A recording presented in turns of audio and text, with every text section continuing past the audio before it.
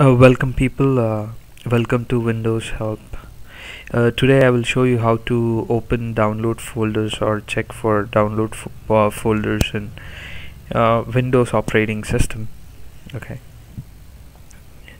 and the very first step is click on start, then go into check for your username. Okay, and you should be seeing a downloads folder in the window that opens. I'll just show you.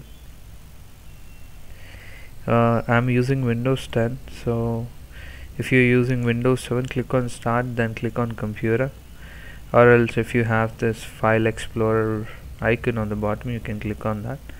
After you get this view,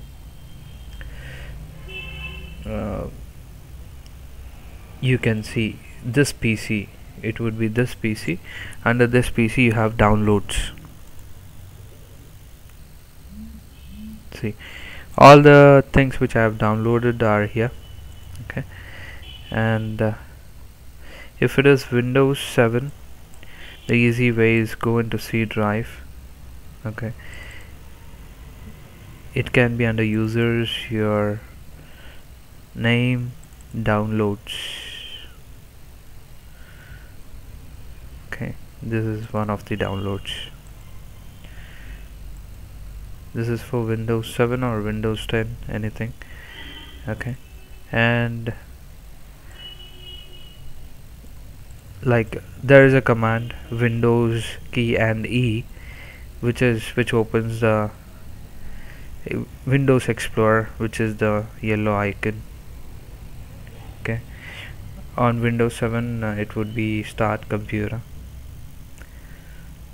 Okay, and the other way is Windows R, which opens run command, and this is the command shell downloads. You can see it opens the downloads. You can try this on any computer. The command is first press Windows key and hit the letter R. Okay, it opens the run window, and the command is shell shell colon downloads, and click on OK. It opens the downloads folder.